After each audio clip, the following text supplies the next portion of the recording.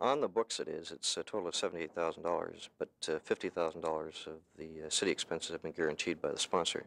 So we're still $28,000 outstanding, and that's what I wanted to discuss with the Board of Control this morning. And out of that $28,000, $7,500 of that is rental of land, so it's not money that has come out of the taxpayer's pocket.